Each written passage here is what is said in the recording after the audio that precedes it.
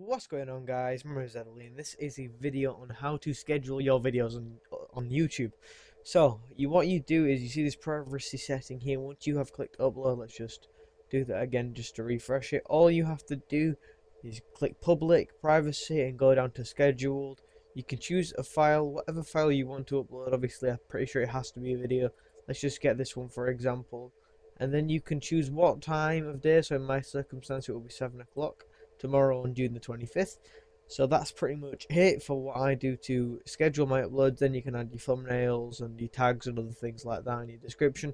But that's pretty much been it for this video, guys. Can we hit 15 likes on it? Make sure to obviously hit that goal, comment and subscribe if you're new around here, and I will see you all in the next video.